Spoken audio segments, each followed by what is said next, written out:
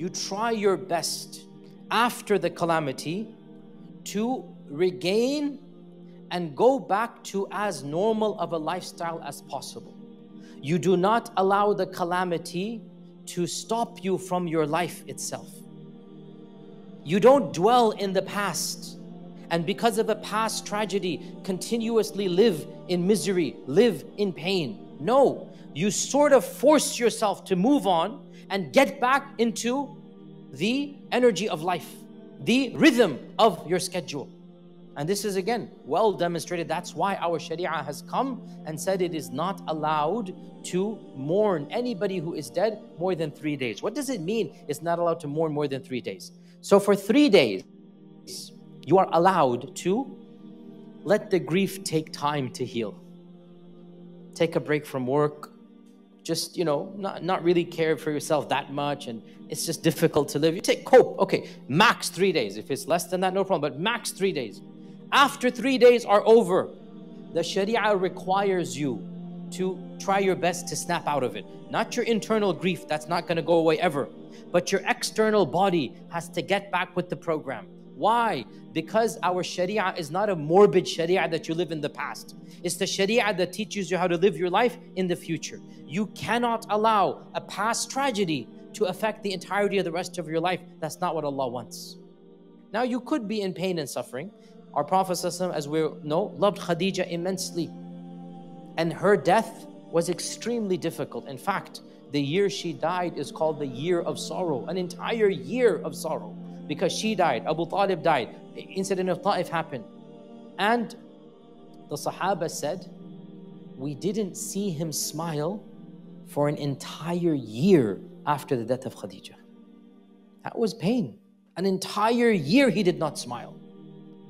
Anas ibn Malik tells us, 5 years later, I never saw anybody smile more than the Prophet ﷺ. What's happened here? Anas never saw him in Mecca. Anas saw him in Medina. Anas said, I never saw anybody smile more than the Prophet ﷺ. This is what it means. Okay, the pain is there, the grief is there, but you need to move on. When we talked about the incident of the death of Ja'far, the brother or the cousin of the Prophet ﷺ, when Ja'far passed away, his wife Asma bint Umays, she married Ja'far. Ja'far died. She married Abu Bakr. Abu Bakr died. She married Ali. So she was married to 3 people of Jannah, one after the other, subhanAllah. And she had children from all of them. Can you imagine? So there are half brothers of Ja'far and Ali and Abu Bakr, subhanAllah. All of this from Asma bint Umays. So, and I have a whole biography about Asma, you can list her. So Asma, she was at the time a young lady. Ja'far passes away. She's in her mid-20s. And she could not cope with his loss. And she began wailing because she wasn't accustomed to not wailing, even though it was not allowed. And our Prophet ﷺ attempted to stop the wailing via the servants, but they did not succeed. So on the 3rd day, the Prophet ﷺ visited the house of Asma. 3 days he gave her to calm down, to let her grief come to terms. And then he said, from now on, there shall be no wailing for my brother Ja'far. Then he called the children of Ja'far, and they were neglected completely, disheveled, dirty, they hadn't taken a bath, whatnot, because for 3 days they're mourning. And he called for a barber and cut their hair, and he gave them new clothes, and he arranged for food to be given to them. I want you to think about why he would do this when they've just become orphans. Give them a haircut? They've just lost a father, and he comes over with basically the equivalent of gifts. Why? Because our religion teaches us you don't dwell in the past. Whatever it is, whatever tragedy happens, you need to move on, collect your wits, and continue with life. You cannot live completely lost in the memories and the pain and the suffering of yesterday. That's not our religion. And in fact, it is authentically reported as well that our mother Safiya binti Huyay, Safiya, of course, was from a Jewish tribe. She converted to Islam. She married the Prophet ﷺ. She had no Muslim family members. She had one brother who passed away. She had no family in Medina except for one brother. And the Prophet ﷺ passes away. She has her brother who visits every once in a while. Then her brother dies. It was a very difficult time for her. She had no family at all. Her brother passed away. And on the 3rd day of his passing, she told her servant to bring her a new dress and perfume. She put on, she's a widow. The Prophet passed away, right? So she's not, there's no husband in her life. Her brothers passed away. She wore a new dress and she put on perfume.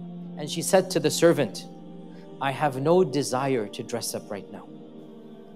But the only reason I'm doing this, the Prophet said, it is not allowed to mourn somebody for more than 3 days. And today is the end of the 3rd day that my brother has died. I need to move on now. She's doing this psychologically for herself. And this shows us from the seerah we learn, that you do not allow a past tragedy to dictate your future happiness. That's not Islamic. My beloved brothers and sisters, be in the company of the truthful. Being truthful will take you a long way. Be truthful to Allah subhanahu wa ta'ala. This is one of the most important character you should have. And Allah subhanahu wa ta'ala loves those who are truthful. Don't be a liar. Don't be someone who deceives others. Be a person who is always truthful, who is truthful to his community, to his parents, to his family, to his friends, to his colleagues. You need to learn to be truthful. And when you know more about the laws, rules and regulations of Islam, you can be more truthful to your Lord. So this is a character and conduct that everyone should learn and everyone should ponder, and always send salutations to Prophet Muhammad sallallahu alaihi wasallam that will show your truthfulness to him. In a community, you have to be truthful. You have to be truthful to yourself, to your work, and you have to do things on time. If you are given a task, you have to fulfill it. Otherwise, you will not be truthful to yourself. So if you really want to be successful in this dunya, then you have to learn how to be truthful. You have to learn how to tell truth always, how to stick to truth always. You have to acquire this beautiful character and conduct. May Allah make all of us truthful. May Allah forgive our shortcomings. May Allah give us the understanding of this deen, and may Allah grant us Jannatul Firdaus al-A'la. Help us build an Islamic studio at www.islamicstudio.org. Link in the description. Help us build an Islamic studio at www.islamicstudio.org. Link in the description. Help us build an Islamic studio at www.islamicstudio.org. Link in the description.